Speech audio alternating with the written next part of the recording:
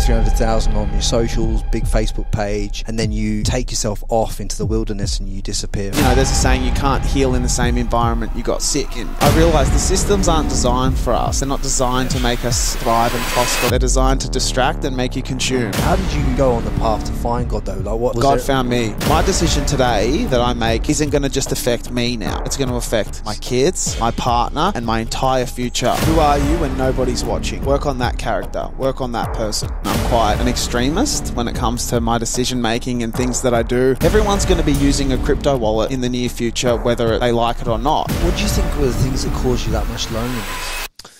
Quick one before we jump into this podcast. Do me a solid favour, hit that like button, hit subscribe, and drop a comment below this video. If you're looking to remove images, videos, search results, or fake accounts online, go to contentremoval.com. But don't take my word for it. Here's some music.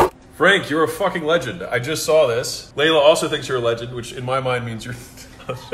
which means you're a double legend in my mind. If you get my wife to think you're a legend, then you're extra cool in my mind. Dude, thank you so much, genuinely. That was such a pain.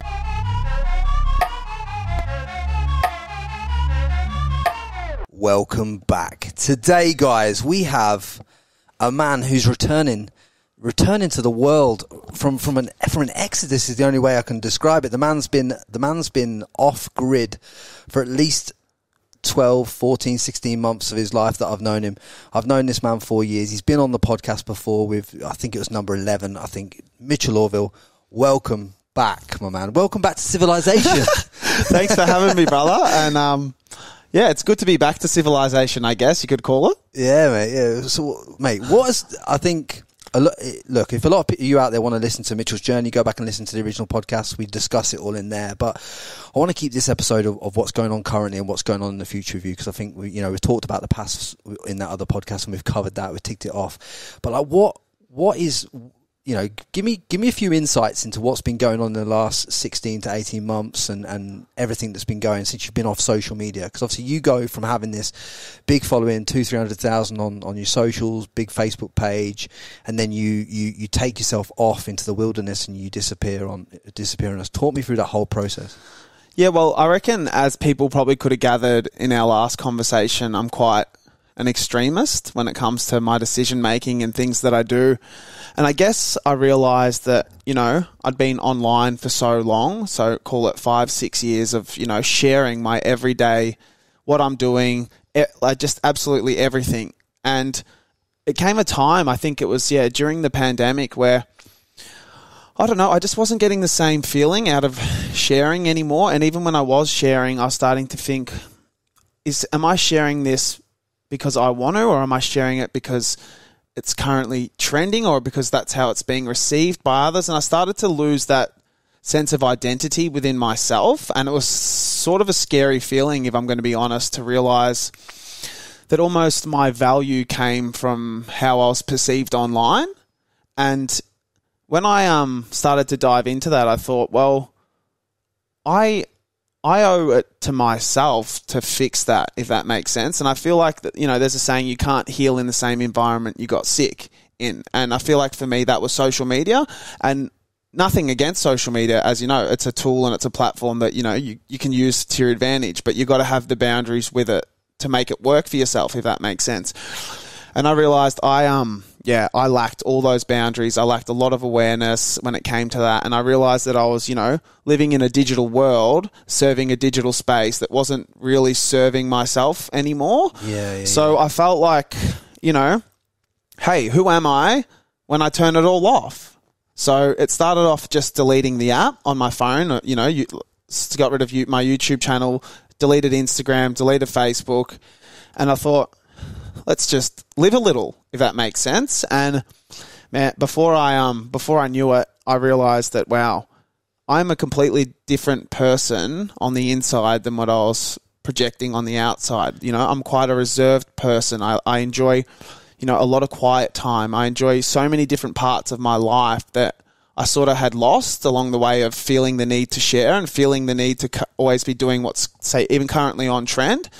So yeah, being able to take a step back out of that was huge for me. And then I guess once I stepped out of the online world, I guess it just really, I became addicted with that exit and the the shift that I took away from, say, I'm going to call it like society almost. I went down the extreme rabbit hole of being like, okay, who am I as an individual now? What is my personal philosophies? What do I've got 2 kids, I have a partner, I had all these things that, were deserving of my time, but I wasn't really sure how to show up as myself anymore. I'd lost it along the way. Because I suppose you didn't even know who you actually were. I didn't know who I was unless I was on Instagram being told who I was. And I was like, that's so damaging. How many people do you think are living their life like that? Most. Even being like back online now, it's so easy to fall back into the same patterns and the same feelings and thoughts with the awareness that I even developed in that, 12 months. I realize the systems aren't designed for us. Does that make sense? They're not designed to make us thrive and prosper when you're in them. They're designed to distract and make you consume. So it's all part of the game of life. And I suppose that works on both the side of the genuine consumer that goes on there to post family photos, and it also works on the side of the creators, because the creators get drawn into the what's trending, we've got to make that stuff, and the consumers get drawn into we've got to consume what creators are making. So and unless you have a boundary set to make that relationship with that platform healthy and put your limits on yourself, you can get drawn into a vortex where you're just consuming all kinds of different stuff, and it might not even be what you want. And you know what it's like, even, trying to set a boundary with someone you know. Now try to set a boundary with hundreds of thousands of people on the internet. It's not easy. Does that make sense? Especially not when they've had access to all parts of your life for a long period of time. Which was my doing. That's what I had to accept. Does that make sense? I gave people and everyone the insight and the opportunity to do so. So it's like, it's a double-edged sword when you look at it in that way. So for me, it was just about accepting that, hey, I lived this version and style, and it served me and it did all these great things, but also I'm entitled to be able to live the complete opposite if I want to, and then I can draw whatever parallels I like from that way of living, from the other way of living, and, try to find a healthy balance for myself. So what were some of the powerful insights you got after you'd been in this exodus from social media for 2-3 months? You're 2 or 3 months in now. You started to open up your mind. You started to see things a lot clearer, understand more about who you are. What were some of the things that started to drop into you then? Well, I immediately found God. That was the first thing. So I feel like for me, even finding God would not have been something I would have had the same success with if there was an online world, because there was a part of me that, I was even judging myself at the start. Does that make sense? It was a big leap of faith for me, and no one could have told me that. I had to discover it myself, whereas I came from a world where I was waiting for people to tell me what was cool, what was not, and following, and I was quite good at that, if that makes sense. So for me, finding God was by far the most powerful thing that I did as an individual in that time, which was, it was my own journey and my own doing, and it didn't come down to anything else or anyone else around me. How did you go on the path to find God though? Like what was God found me. Was there like a sign? Was there a preeminent point in your life where the universe showed you something? So social media was a massive part of my life, my income, everything. Like, it was my safety net. It was everything I knew. Does that make sense? It was my skill set. It was what I'd been immersed in, right? And I shut the door to it. And in that time, when I shut that door to it, I didn't know God then, right? But I was thinking I'm doing this for me. So I hope something else comes out of it. Something has to replace, what I'm doing, because on paper, my decision didn't really look that smart. On everything else, it didn't look, like the smartest move financially, smartest move for everything. But internally, I just had this battle going on that I knew it was right for me. And within 2 weeks of leaving social media, I was at a cafe and I met a random person who's now my best mate, and he was someone who introduced God to me, and it was something that I was able to pick up and run with over the course of, the next 9 months. I was able to go through a journey with one other person that was shut off to the rest of the world, where I was able to learn for myself, and it wasn't based on anyone else's judgments or opinions. Ultimately, every decision I made came back to myself, and I fell with it. And it was a brilliant way of discovering for me. In regards to how the audience then can gather some information from that, what would you say is the best way to improve your relationship with yourself? Because I feel that there's a lot of people here that are in there that, you know, they've got businesses, they're trying to be entrepreneurs, they're trying to get more out of life, they're trying to, you know, they just want more for themselves in all areas of their life. How would you say that they could help them find out who they actually are more, you know, get more involved in that? So for me, it was massively came down to like my personal philosophy and what the information I knew, if that makes sense. You only know, you can only do what you know, if that makes sense. And I feel like people these days, we're not really good students. We're not really good at going out there and seeking the information we need to help ourselves. We sort of just walk around waiting or praying that, you know, we're going to have a good day, or hoping that something good's going to go right for us, where I feel like for the first time ever in my life, I proactively searched and looked for, you know, the things that could help me, the information that could serve me. So living with intention. Yeah, with a massive intention, which it comes down to like not consuming as much, because I wasn't in a world that's tricked to the algorithms and systems are designed to suck you in, to be on there scrolling in loops and consuming, right? Like once you break out of that, all of a sudden there's a fair bit of free time in your day. And in that free time, right, you can use it to waste, or you can use it to build on what you want to know and what you want to learn. And for me, I fell massively into the trap of wanting to, learn a bit more about myself. So diving into personal development was massive for me. And what kind of things were you diving into then? Reading, learning. A massive one for me, huge, was definitely which I think brought it all together, was just my discipline. Right, I was able to keep a really strict discipline of even not using social media. Right, what that did for me in terms of discipline and proving to myself how capable I am of, you know, saying something and sticking to it.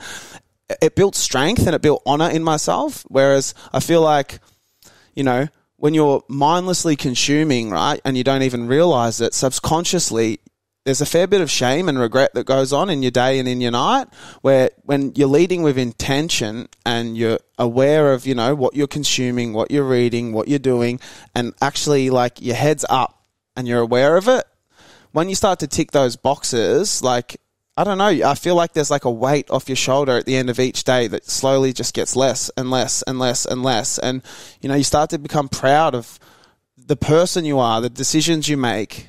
Well, they start to become more conscious, essentially, is what you're saying, isn't it? Because, you know, you start to make them with the intent that you're going to do this and do that and do this and do that. And not conscious to society, which is what I feel like it's conscious to yourself. It's how you feel. It's your own personal design. Like I wasn't out there, you know, making these decisions because it was what was currently aligned, or it was just like I didn't actually know what was going on outside in the real world to a degree. It was more what was going on inside my world. What made me go to bed and feel good at night? What made me feel, you know, proud of myself? And it was ticking those little personal goals and challenges that I'd set for myself. And once you they started to string along a bit. And obviously, when we went out for a meal the other day, one of the things that I didn't realise at the time, because obviously it just came into my peer view, was the fact of like, you haven't even got a mobile phone number now. No, and I still don't. And when I was trying to get my head around this at the time, when it took me a little while to get my head around it. But give me an insight into how that actually works in the real world, because I was trying to explain this to. After you had that conversation, I thought this is a brilliant idea. Maybe I don't need a phone number. And I was saying to a couple of my girl mates about I might get rid of my phone number, and they're telling me every reason why I can't do that. And I'm like, no, girls, you don't understand. Like I've had this conversation today. You can give me an insight. So for me, that one was, as I said, I'm quite extreme, but that one came down to the access points for me. So I said, okay, well, I'm cutting off the access points because I felt like that was a massive part of what was, you know, the what was coming in was always affecting, you know, how I was perceiving myself. So I thought, let's cut off the access points and give myself the time that I needed and deserved. And I thought, like, everyone around me that mattered understood. Like, I let them know I don't have a number, blah, blah, blah. I can connect to Wi-Fi when I'm in Wi-Fi, and I can FaceTime and I can answer a message off, you know, when you're connected to Wi-Fi. But apart from that, like, I'm not contactable. And that does come with a level of, you know, respect that you need to have for, you know, say your partner, your mum, your dad, like in terms of organising logistics and stuff like that. But that's where, for me, because I had so much time for myself and awareness for myself, I was able to, you know, organise and structure my day from the minute I woke up to the minute I went to sleep to make sure that my decisions that I made personally didn't affect everyone else around me. And if they, most people respect boundaries, right? It's takers that don't respect boundaries. So when you set like a firm boundary like that and state your intention, and if it's morally correct and it adds up, well, I don't think people can really have a problem with it. And it also allows you, I suppose, at that point to kind of ascertain who is for you and who's against you in terms of like your friends, your mentors, your family that are for and against you, and you can kind of increase and decrease your time with the people as you see fit from that, because they're showing their true selves, right? And that's literally, it was like natural selection for me. It just the right ones dropped off, and the ones that I knew that needed to come close, they gravitated, they understood, and it was like my circle got close, small and tight, and it worked. And of course, it gets rid of any bad influence that might be in your life, any negativity, any animosity that might be there. How do you go about doing business though when you don't have a phone number? I have a business partner, and he's my good friend, so he's always accessible. And I give if I need to contact someone or needed to do business, email, face-to-face, old school, catch up. Like, there's ways around it. Yeah. Think about back in the olden days before, when they just even had the wall telephones, you know what I mean? So it's like, even when I catch up with someone, like you just, hey, yeah, we'll go there, blah, blah, blah. You don't even organise until you're closer. Hey, where are you? Yep, I'm around. Won't be long. Yep, let me know when you're there. So it forces you then into getting organised, because you have to plan ahead. Exactly right. If I wanted to catch up with someone, okay, we're 12:30, I'll be there, sweet. And if you're not, well, sometimes I would organise something like that and I'd give it 15 minutes and I couldn't contact the person, and if they weren't there, I leave. And then I'll get home and say, sorry, bro, you weren't there. I was there for 15 minutes and I couldn't contact you. Oh, sorry, bro, I was 20 minutes late. It's all good. I don't know. I'm not angry or anything, but it didn't work. Yeah, and I suppose if something's meant to align anyway, it'll align whether it's. And that's why finding God for me too, bro, was so amazing, because God just opened every door for me. Everything I needed kept opening for me, and He kept proving to me, you don't need your phone, you don't need this, you don't need this. You walk with me, and I've got you. And that's just kind of a connection with something bigger than yourself, essentially, because God can be anything to anybody, can't it? I mean, obviously, it's like certain people find Jesus, certain people find other things, and this, that, and the other. And I suppose we won't get into the semantics of which God's right and all that stuff. But I think, as I said, bro, this is like, for me, which is I want everyone to take from this podcast, is personal philosophy is so important. And that's like, what works for you works for you. I'm not here to preach anything. It's like, I found something that works for me, and that's what I run with. And that's where I'm an honest, open person, happy to chat about it. But as I said, I'm not here to force someone's way of living, because, well, even if I think about it from my point of view, it's like, have I completely found God as in a religion type God? Not as of yet, but I know that I'm being led down a path by something bigger than myself. And whether I call that God, the universe, this, that, and the other, I'm still trying to figure that out. But am I 100% being led down a path, and are things being communicated to my gut to allow me to feel, to show me a pathway? Absolutely. Yep. And I wouldn't be where I am in podcasting just down to me treading the road alone. There is some greater force up there that has to tread with you, otherwise you wouldn't be led down these paths. I couldn't agree more. That's kind of how I see it. And probably, I know it's probably like a politically correct way to put it, but like, otherwise people get drawn into with this whole God thing. God as a philosophy is about believing in something bigger than yourself, so that you can be allowed to be guided through something. Where people get it wrong, in my opinion, is they start fighting over who's God's right and wrong. It's like, well, that you just missed the whole point. The whole point is just let yourself be guided. It's like it's the semantics with anything. You can get hung up on all the information if you want, or you can decipher what you want for yourself and make a life out of it. So you can sit around talking about, the pros and the cons all day, or take the information that works for you and run with it and build yourself a good life and a good way of thinking, a good way of feeling. And how's this enhanced your relationship with your partner and your children and everything like that? And it's given me faith in everything. I can hand on my heart say right now, I don't think that even me and my partner would still be together if it wasn't for being with God in these moments. Having 2 young kids, 24, 26, trying to fill up your own cup, your kid's cup, each other's cup. Like, life is hard. Do you know what I mean? And I don't think it was ever meant to be done alone. And that's where I always was going wrong. I felt this massive responsibility on my shoulders 24/7 to always be getting everything right for my partner, my kids, for everyone. And it's like, now those stresses, I just cast them into God's hands. And I have so much faith in things happening for me and not to me, that now I see things as, like, things can still concern me, but they don't worry me. I'm not absorbed by them. I don't fall into and let that become my identity. And, I have this strong faith in each situation that, okay, it's for something better. And I feel like that's an amazing philosophy to carry with you. Well, the one of the things that kind of someone was explaining to me that's really, he's done hundreds of millions, and he said to me, if you don't believe in God, he said, like, in terms of like whatever God is to you, if you don't believe in whatever God is to you, universe, God, I'm just putting that in the same bracket. But if you don't believe in ultimately there's something higher than you, you're basically, Frankie, making your podcast your God. And if you make the podcast your God, guess what happens if you have a bad day? Do you know what I mean? You're leaning all your eggs into this physical realm, rather than leaning it into the universal realm. Where if you lean it into the universal realm and then trust you're guided by it, and something bigger than yourself, it kind of allows you to be free and allows you to move, allows you to be guided. And that's what he was trying to explain to me. And this guy's done hundreds of millions. Like, he's done well in business, but he still knows he's guided by something bigger than himself.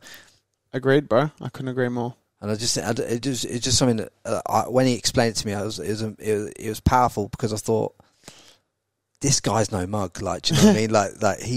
Like he's got a few reps more than me. So like, that's maybe it. And quite a few people, I've asked quite a few people that are higher up if they believe certain things, and they do believe in something bigger than themselves. And it's kind of a fundamental thing that I've not really touched on in the podcast, but on the back end of it, when I've gone back and re-dug up and reconversed with these people, they tell me there's something bigger than them. I'm like, okay, now it makes all sense. Well, it's isn't it nice to believe that there's something bigger than just yourself? Yeah, 100%. It's a humbling feeling, and I feel like as human beings, sometimes it's nice to be humbled. Well, the profound thing was what you've just described there. I'd put it in a different language, but what you described in your journey was essentially what happened to me, but in a different way. This podcast was my pinnacle event, right? I put everything on the pedestal of the podcast. But when I detached myself from the fact of, like, I do the podcast to serve the world, but then I'm serving something bigger than this podcast, then it all became a lot easier for me, and I became a lot freer, and it just made things expand more. I can't explain it to you, but it just made things way more peaceful. And I think that's one of the other things that, is great to touch on. Sometimes it's really hard to explain, and that's why it's something that you sort of have to run with yourself and feel. And that's where, unless you really do go inwards to look, you'll sort of always will be just guessing. I think you can tell as well what when you see people doing things that genuinely light them up from the inside out. I think you can see the people that are led by a bigger purpose than themselves. Agreed. And I notice it massively in the space. I mean, obviously podcasting, I see a lot of people start podcasts, but they're not for the right reason, because I can see straight through it, like, because I'm in it. So I know, I can see when someone's lit up from the inside out, and I can feel it in their voice. And when you podcast, and when me and you're on a podcast, or me and another guest, like, you can just tell with how the language comes across and the immersion of the words, that there's feeling in it. And I don't think you can do that with every kind of everything. So that's how I see it. And it's hard to describe. No, I think we. If you think about the subject that we're touching on right now, it's probably one of the hardest things to talk about in the world. Do you know what I mean? It is, because it's like, by saying certain things about certain things, you can offend so many different other people. And I just wanted people to understand of, like, you know, a lot of people are spiritual based people these days, especially in Australia. It's a very spiritual place. Like a lot, you know, believe in angel numbers, guidance, universe, all this, that, and the other. Whether the universe is your God, whether you believe in the Hindu God, the Christian God, the Islamic God, none of that matters as long as you're guided by something bigger than yourself. Essentially, I think once you find the belief beyond yourself, you allow yourself to the peace to be free within yourself. Does that make sense? Yep, makes sense, bro. Makes total sense. It dawned on me, like, speaking to a lot of people. Like, it's a mad topic to touch on, isn't it? Yeah, just mate.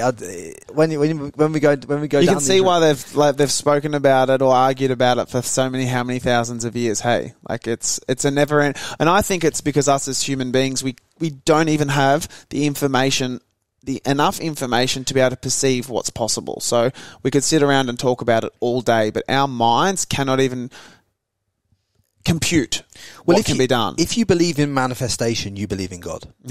Simple as that. If you believe in because that's the way I've had it explained to me as well. It's like you believe in manifestation, you believe in anything like that. You believe in law of attraction. All this stuff is God's work. And like whatever God you're claiming as your God, that's God's work. You know, you have to. It's something higher than yourself. You need that higher power. Mate,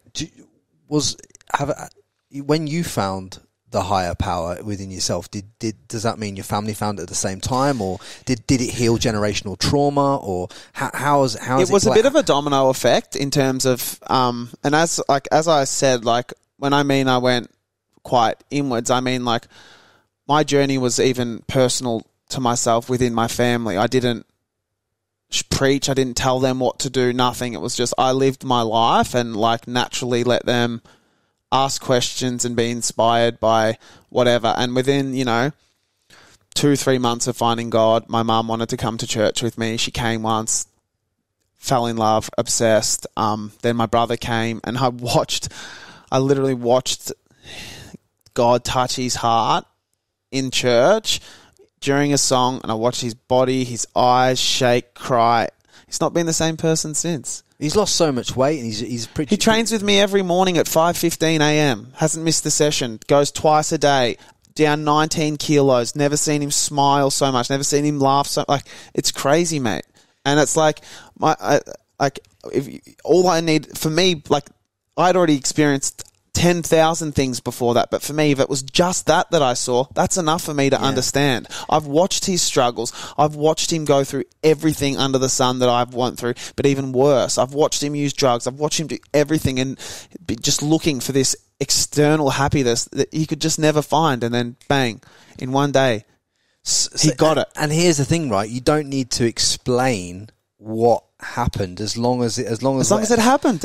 as long as it happened, and as long as I was with Lino in this place where we're filming this podcast right now. I was with Lino, and I was doing a breathwork journey, and there was a massive release of trauma from my body during this journey, right? And I came out of this state, you've been through that as well with Lino, and I came out of this state where I've released this trauma from my body. And I'm going to Lino, but what have I released? And Lino's like, Frankie, you don't need to understand what's left you as long as you know it's left you and you feel better for it. And profound, Lino. I love it. And I'm like, that's always sat with me. Like, there's a lot of people in life that are wondering why certain things have ended in their life, why certain topics are ending, why certain circumstances are ending, why relationships are ending, why business arrangements are ending, but everything's for the purpose on your journey, and every journey is inherently different. So I literally, I posted something this morning that was like, I'll read it perfect. It's here. It says, someday you will be really grateful that God gave you what you needed instead of what you thought you wanted. And I feel like that's the human flaw. Like there's always, we have this idea of what we think we want or think we need, but sometimes God has a better one for us. And if you just stick it out and if you just stay consistent, you'll get there. Yeah. But I feel like most people tap out before that happens. The way, I think Steve Harvey said it best. He speaks about when you pray for something, right? He says it's like, as soon as you pray for it, God puts the parcel out and he sends it off, but he just doesn't tell you the arrival date. Most people give up before it gets there. And I think that's so true. Yeah, and they just tap out. You just don't know the time of when that parcel's arriving. If you just have to stay on Faith Street, that's your street, Faith Street, stay there and just keep waiting. And I promise you, one day that it'll rock up. Mate, when I think about this whole podcast journey, and you've seen me from the start, because obviously... Literally from the start. Even from how... Tell the story about when we crossed paths that day and you told me your plans for your podcast and you watched me change based on your... Fucking hell. Yeah. So I was walking down. This is a strong story. I like this story because it was a good reality check for me too, because it shows where I was sort of at in my journey as well. Yeah. So I was walking down this path by the beach, and I meet Mitchell and his beautiful Mrs. Chloe and Artie, and they were walking down by the beach with the pram with Artie and that, and me and Mitch got into a conversation about everything that I'm doing and obviously his journey, and obviously by this point we've already done a podcast probably about a year previously to this conversation. And I think you were asking me and ascertaining on what my vision was for the podcast and everything that was going on in my life, and I said to you like I clearly laid out what I wanted to achieve and how I believed that I was put on this planet to be one of the top 10 in the world at this, and probably one of the top ones that's ever lived. And I believe that in my heart of hearts. I believe that's what I put it for. The day I recorded that first part of the podcast, I felt it, bro. I just can't describe it to you, but I just felt it, right? And I saw you looking at me, and I thought, fuck, he thinks I'm fucking smoking crack. and you looked at me and you said, I think you started to say about, I don't know. It was you. I said something, and then you changed you doubled down on what you said. You. I suppose. I think I hesitated. You hesitated, and I think you tried at the point you weren't meaning to, but you tried to give me a reality check. I think that's exactly how I'd consider it too. Yeah, yes. you're trying to give me a reality check and bring me down to a lower consciousness, so to speak, without being nasty. Yeah, I agree. I was trying to bring you to my level of your level of my level of how I perceive the situation, not what could have been perceived. Because of the point I was at in my journey was I had no faith in higher good, this, that. I was stuck in what I thought and what I knew. And then, you reality checked me. And then I'm like, no, Mitch, like, you don't understand, mate. This is like happening. This is what it's going to be like. I'm going to be one of the top 1% in the world. This, that, and the other. This is how it's going to be. This is how it's going to roll.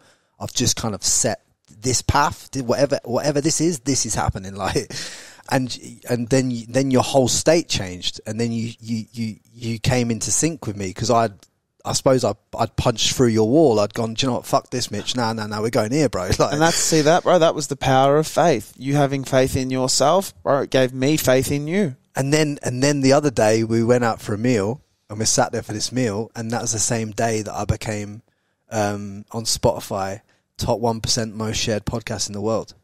That day, that exact day, and I was like, "Wow, this is profound." Because isn't it? It's to show me. It's saying, "Here's your statistics, Mitchell. Here's your statistics, Mitchell." Yeah. It's just it's mad, mate. That's why it was actually. That's honestly.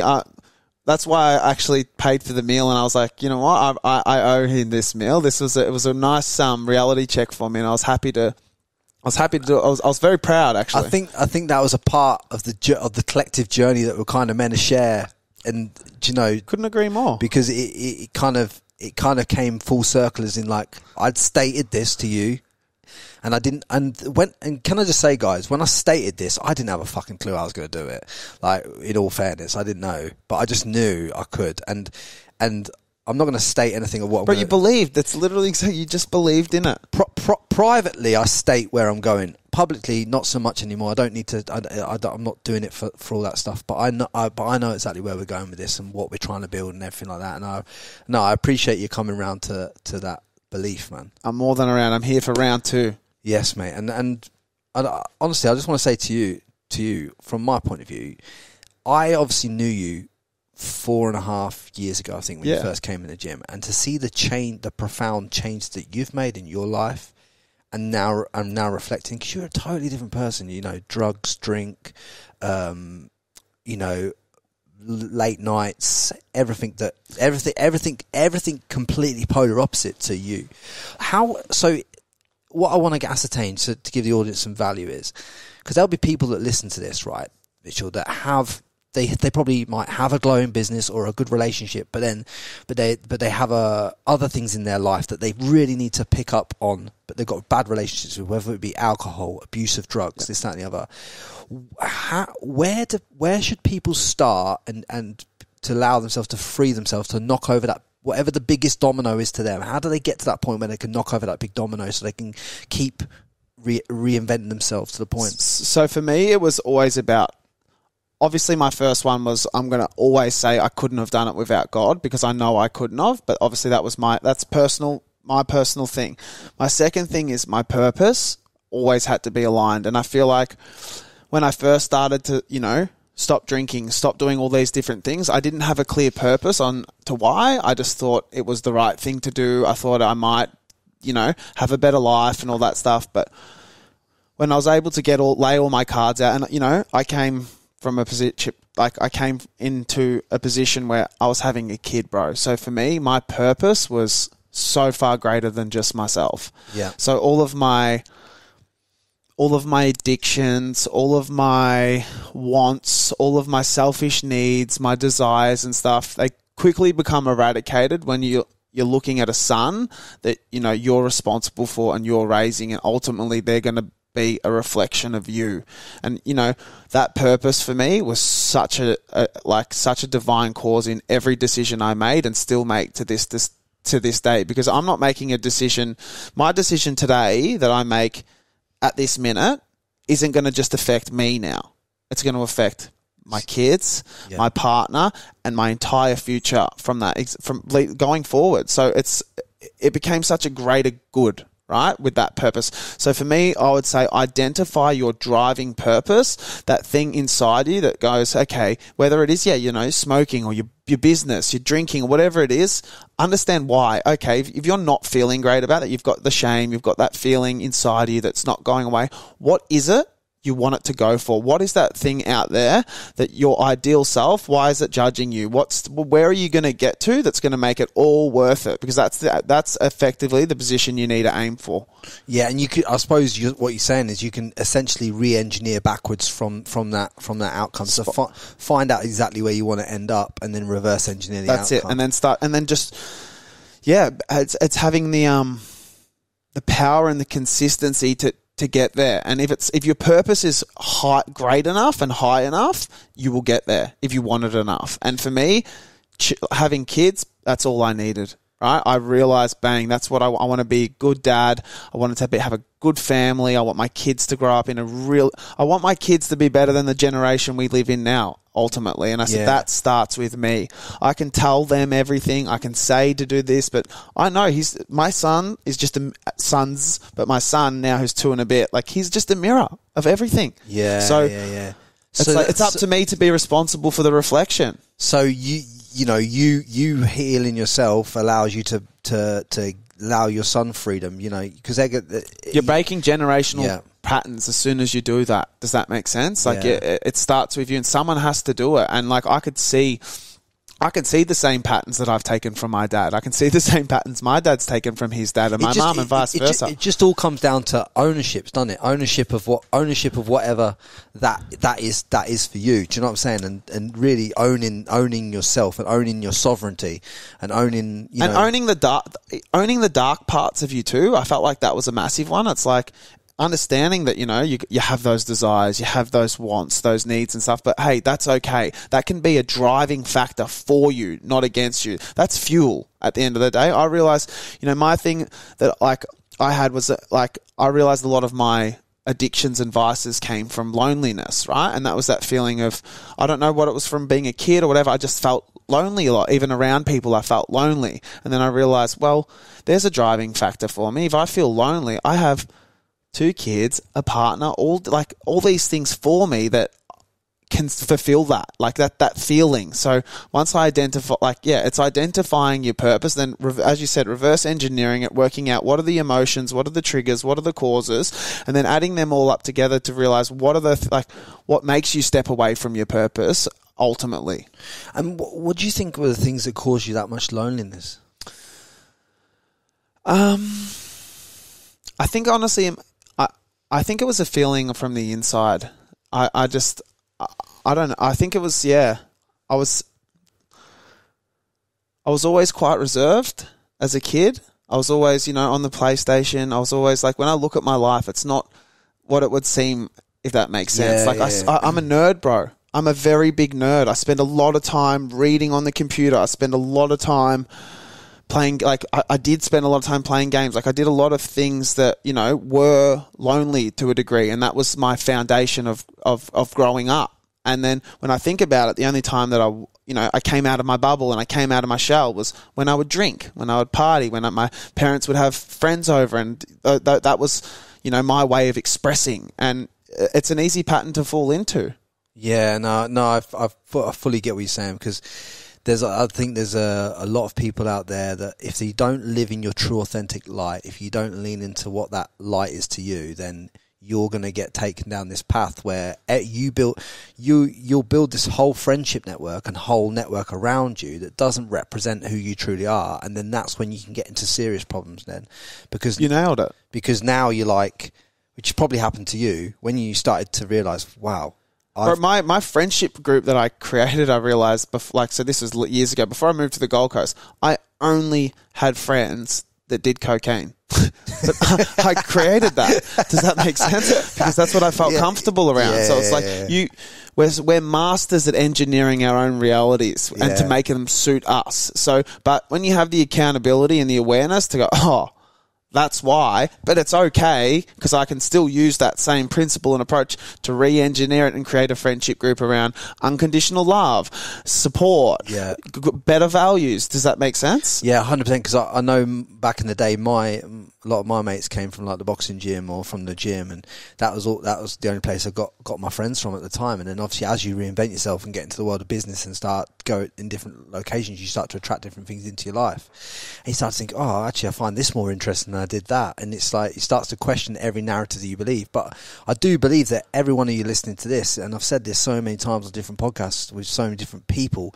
and I just keep nailing it into your head. It's like, until you write down on one side of the piece of paper who you're pretending to be, and on the other side of the bit of paper who you actually truly are, until you get that down and you're radically honest with yourself, and no one else sees this but you, but until you get radically honest and granular with that, I love it. That frees you, because you can kind of see. And also, another thing that I've done many times is I always write down everyone I know on a piece of paper. And I put a tick next to the ones that give me energy and cross next to the ones that take energy. Oh, wow. I love that. I've never heard of that. Cross next to the ones that take energy from me. And then I audit all the people that are around me. And I only surround myself with ticks, not crosses. You know what I'm saying? Like, it's important. It's so important. Clip that. You know what I'm saying? It's so important, though. Mate, brilliant. But what's got the next, 12 months looking like for you, in terms of what you want to achieve and do now? Because obviously you're back on social media, so you obviously want to use it for a different type of platform than what you used it before. So for me, I'm actually considering going into doing podcasting myself.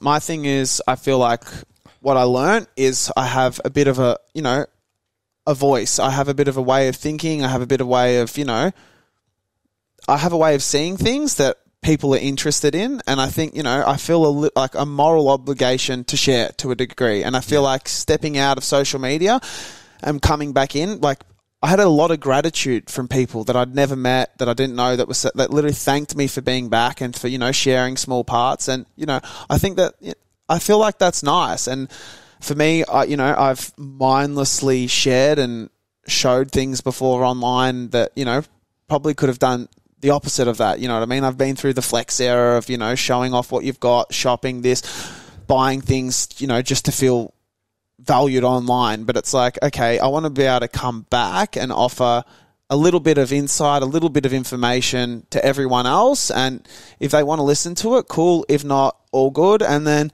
apart from that, bro, I'm just going to use it as a place to network, to connect with friends, see things again, and just try not to be swept up and consumed by it. Yeah, and just use it for more light and positive. Yeah, era. Just as use it for the tool that it can be.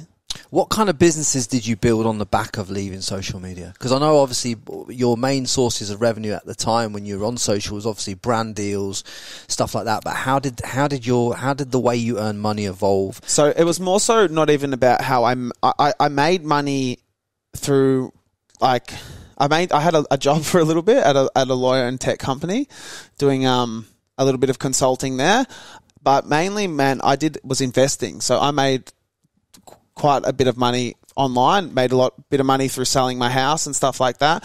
And I actually had liquidity for the first time in a long time, but didn't know what I wanted to do with it. So for me, I went down the rabbit hole of Web3 and started to learn about, a bit of tech and bit of the tech world. And I ended up, investing a fair bit of money and learning a fair bit. And was able to make some personal decisions based on what I learned and what I researched and what I loved in that time away. So where do you see the investable opportunities and kind of like, I know you're not giving investment advice on a podcast like that. I want to make that clear. Yeah, definitely. Where do you see the opportunities in Web3 for people, and where should they start looking where you see perceived value? So for me, where I was able to get value was which is interesting, and it shows how similar, you can be to your parents and, follow the patterns. My dad was into .com domains back in the day. He used to purchase .coms and sell domains, and he made did a few different pretty good sales back in his day through selling. I think he sold digitalpost.com and things like that. And I remember always, I had a little bit of an insight as to what that looked like. And for me, I stumbled across domaining, but in Web3. So what I'd call the new .com era. .eth. The .eths. And, I was able to apply similar principles through what I saw through my dad and what I've learnt over time through what I've seen as perceived value, if that makes sense. So one of the things that I did pretty well on was numbers. So because of being, I saw numbers on cars, sell for number plates and stuff like that. And I was able to see that, there's value in having, palindromes and low digit numbers and, special numbers in, just as a flexing asset on a car. Now let's give them some utility on the blockchain. And this is your primary address for sending money, receiving money, building decentralized websites, being identified on the blockchain. And I was thinking, well, everyone's going to be using a crypto wallet in the near future, whether they like it or not. And one thing that I know is you need to be identified. So I saw what I thought was, an opportunity for the future in terms of taking ownership in some of those, some of those domains. And I was quite early. So it was back in, I think it was last November, actually. It was still when they were all on the registry. I registered a heap of rare numbers and heap of rare words and names and stuff. And I've got a bunch of really expensive assets now still, even in the barest of bear markets. As you know, what's going on in the crypto world, it's insane. And but have you sold any of them for big clips yet? I had one of them I paid $180 for. I had a 18,000 US offer, but I didn't take it yet. I've got a fair few, I've got about 250 different ones. Yeah, I noticed that. I remember when you displayed the wallet on your That's Instagram. only one of my wallets too. Yeah, I know, but I had a look through some of the ones you have. You have some good names there. It's good assets to buy. Where else have you been looking in terms of Web3? I've put a fair bit into a company called VV Collectibles. Yeah. So VV to me, I think are going to be like the eBay or the Amazon of Web3. So it's going to be where I think people are going to collect and buy everything digitally. Yeah, because they've got the limited editions of Disney and Marvel. So they focused on licensed IP, right? So about 4.5 years ago, before NFTs were even a thing, they went into your Disney and everyone like that and said, hey, give us your items on shelves that aren't selling. Give us your IP to them. We'll turn them into digital collectibles and we'll make you, millions of dollars in revenue. They signed up all of the biggest companies ever. And then, they, during the NFT, I guess, boom, they, for me, what I saw had the best roadmap, the best team, the best everything. And I spent, a fair bit of time buying comics, collectibles, digital stamps, name it. Yeah, because I bought some NFTs early days, and then you showed me that VV thing, and there is some power in knowing that you've got a one of 3 Disney gold, blah blah blah, whatever it is. there is some there's power in the branding and the intellectual property behind And that. it's also like you got to have faith in where the world's going. So it's like I truly believe like in how digital this. No, I don't think that people have even comprehended yet how digital this future is going to be and how much we're all going to live inside this metaverse and how I the way I see it is everything that we want to have as value, we're going to prove it digitally, not in person anymore. So, in essence, you're saying, like, what, clothing? It's going to be the new flex, is your digital, is what you so, for example, I saw a video of this, this sheik in Dubai with, like, the rarest comic book collection, the rarest everything like that in all of these vaults and stuff like that. How many people do you think can go through and see that? Yeah. Maybe 100 people? His vault, right, in the metaverse, it's public. How much do you think he's going to value that vault more, knowing that all of the world can come through and see it, but they can't steal it, they can't replicate it, they can't do anything with it. It's his, he owns it, yet it's there for the world to see.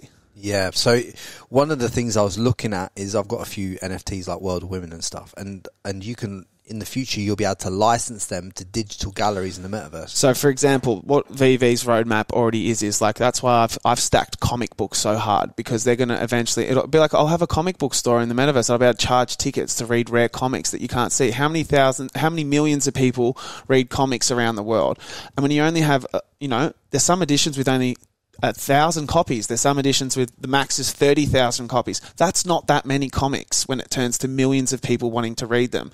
So I'm preparing myself for a digital future, and that's just the way I see it. And I got told a comment from someone that I'll never forget, which was find out where the world's going and get there first. So I spent the last year, positioning myself in a place for what I think the world's going. And if I'm wrong, I don't really give a fuck either.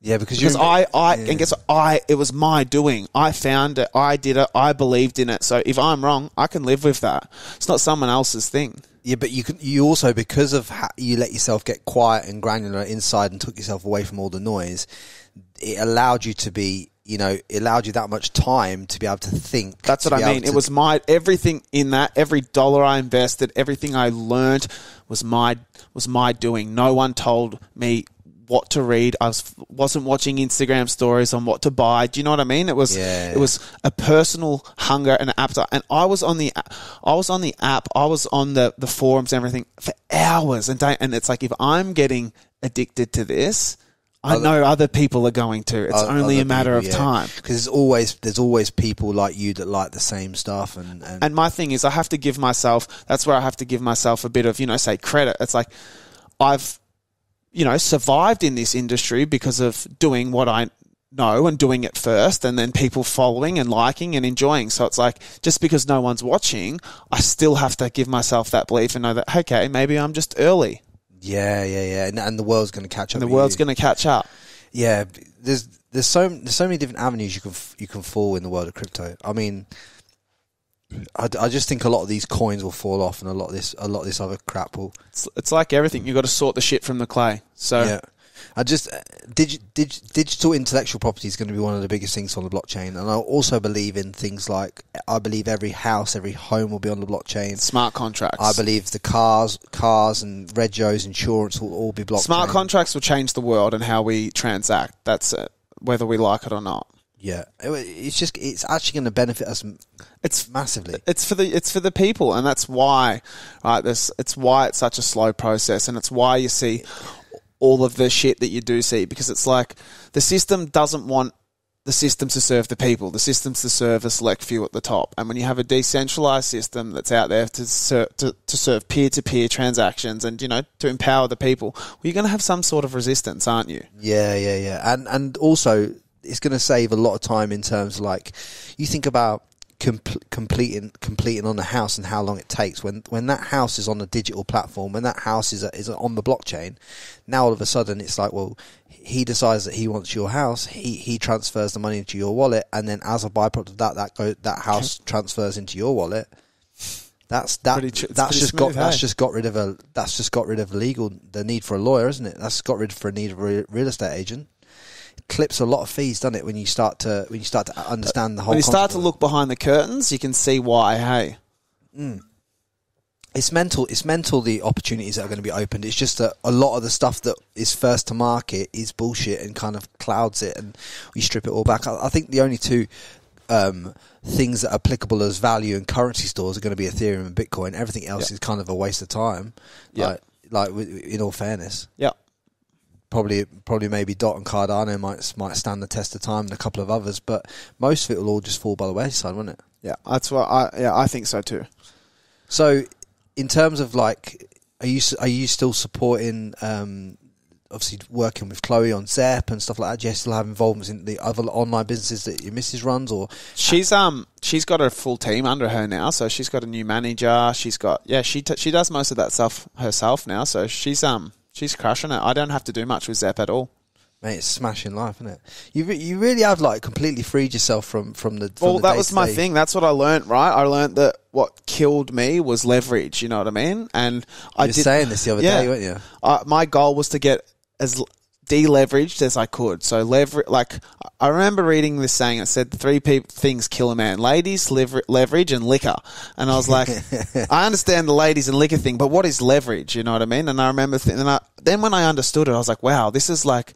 It's your overheads. It's your everything. It's what has that part of you. Does that make sense? And I learned through being offline for that, 12 months, I don't need a lot to be happy. So I shouldn't be that leveraged. You know what I mean? People are always telling me you should, start a business, do this, have this, build a brand, do this. But the reason I didn't like that was because of the leverage that came with it. So I said, how do I live a life, right, to make what I need to make and not be leveraged? So I don't need a number. I don't need this. I don't need people needing me, and that was what I started to design it for, and that's why I fell in love with the systems and the investments that I did, because it was all me. It's all I needed was me. So when you say leverage, you're saying not just your leverage in terms of you having to be there, and also leverage in terms of debt. Leverage in completely.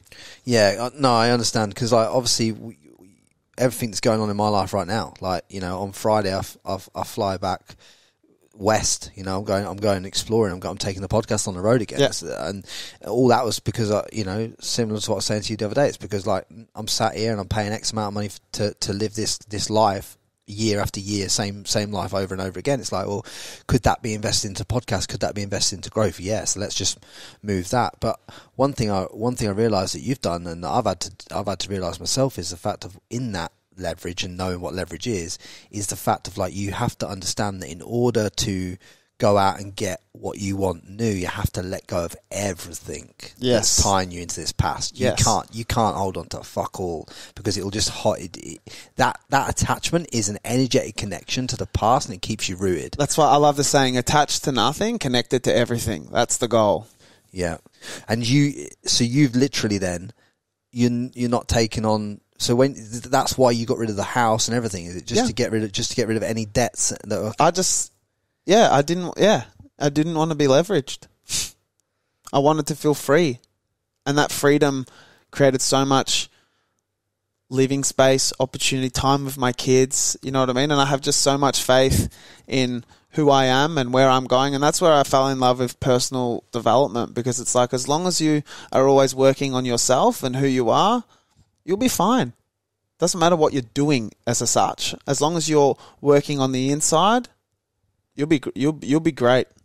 But when you had a home, and we don't have to go into exact figures, but when you go into home, in terms of percentage wise, how much of the home did you actually own, and then how much did to be honest, we made $1 million in a year off our home. Yeah, we bought it and sold within the boom of the year, and we cleared $1 million. So. We did well that was a pretty rare for a home that you buy and sell 12 months later. So yeah, you did well. But in terms of when you were saying you felt over leveraged, was 8? So you put down 20%, and then you still at 80%. You felt over leveraged in the home that you own, because obviously a lot of people, honestly, the leverage stuff, I learnt that feeling almost after I was out of that, if that makes sense. So I didn't even know how much it silently killed me until I was out of it. But as I said, that was just a philosophy that worked for me at the time, and it's now already it's I'm growing and evolving and changing, and it's But would you say then, because obviously a lot of young English, a lot of young American, young Australian kids are getting told to leave school, get a mortgage, right? Are you saying that, or what's your advice on that? Should people be looking at that, or is honestly, I would say don't take advice from me because I don't really know. Hey, like, does that make sense? That's I do. That's what I do. What works for me on a feelings base, how it feels. If it feels right, I'm glad you said that. Don't look. I'm not a genius. I'm not nothing. I'm not an investor. I'm not like, I'm someone who goes off intuition. I do things that I love. I do things that I feel, and that's what serves me. And I feel like that's what should serve you. I'm glad you said that. Thank you. Glad you said that, because I think that serves this audience the best way possible. I think we're built like we're all gifted this intuition. We're all gifted. Think about if something feels right, how naturally do we lean into it? Yep. If something feels wrong, we hesitate. Yep. If there's hesitation, explore it. If you just lean into it so openly, just go for it. Yeah. And that's going to lead people in all the right areas, whatever's for them, because it's all inherently different for each person. Exactly right. And nothing is going to be the same for everyone. What you've experienced, your traumas, what you've experienced in life has set at such a different foundation for you internally. You might not even be able to have the same capacity as me to deal with something. So it's like, how can I tell you how to live or how to feel? It's like you can't. You don't even know what's going on inside of that person's body and head. It's like you need to listen to yourself. Like God has designed you in that way for a reason. You feel that way for a reason. You respond that way for a reason. Back your instinct, back your judgment, and just go for it. And at the end of the day, right, what I love about intuition is because it's yours, even if it's wrong, you can live with that. I promise you. Yeah. Whereas if I'm Mitchell Orval and I tell you, hey, sell your house and do this, and then I get it wrong, well, you're going to fucking hate Mitchell Orval and you're going to hate yourself for listening to Mitchell Orval. So it's like... Yeah. So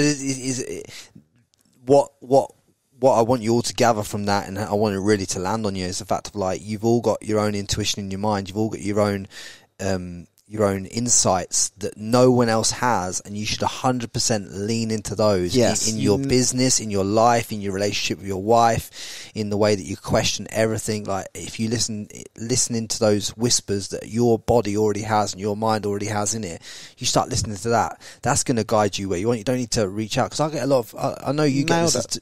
You get this too. Like, where a lot of younger lads, especially younger lads, ask me for advice on this, that, and the other. They reach out and say, "Frankie, I'm 16.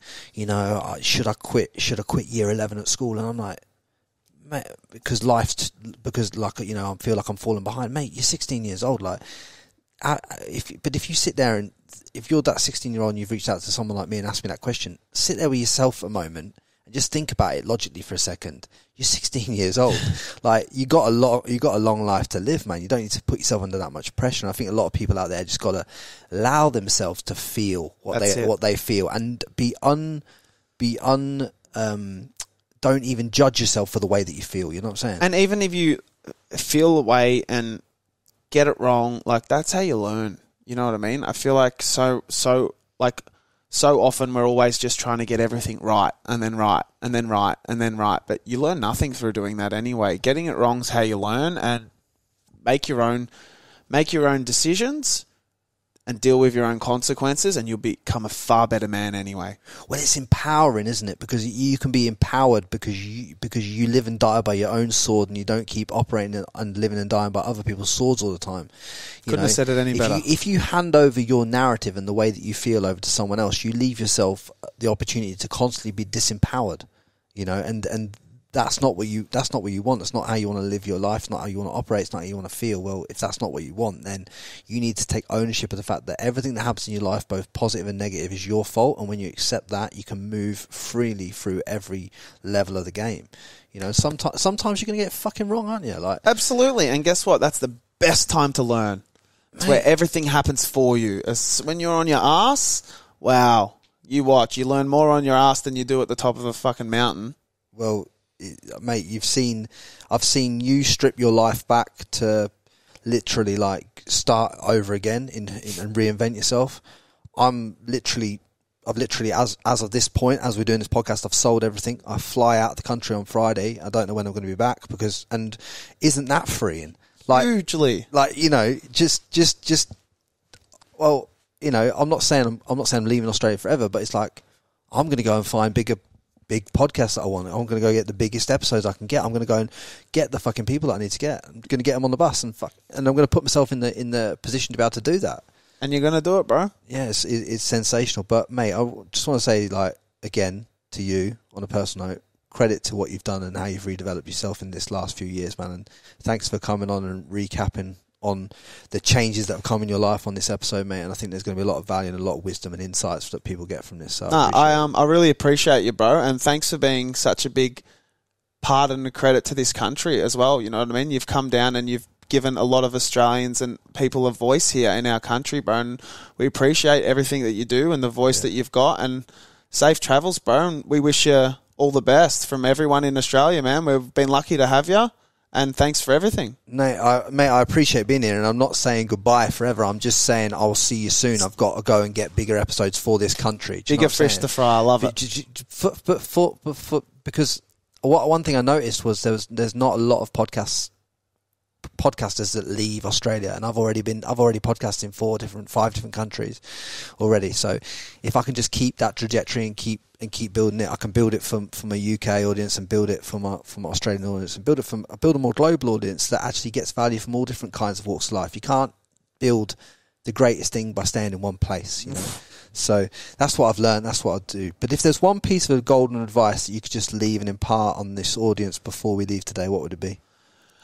My biggest advice would be, who are you when nobody's watching? Work on that character. Work on that person. Love it. Love it. It's so simple, so succinct. And guys, I hope you got a mad amount of value. I just want to say this is, I think I've got another couple of podcasts I'm recording this week, but if this is the last one that I record in Australia, I just want to say I appreciate all of you, and stay subscribed, stay on this journey. Send this to all your friends. That's how we grow. That's how we evolve. I appreciate every single one of you. It's been a phenomenal 8.5 years. I'll be back soon in this country, maybe even May, because I think I've been asked to present something. But if not, anyway, just follow this journey, man. It's going to be a mad one. It's going to be a mad one. I promise you that. Much love. Amen, brother. Guys, do me a solid favour. Drop a comment below this video and let us know who you want on the podcast next.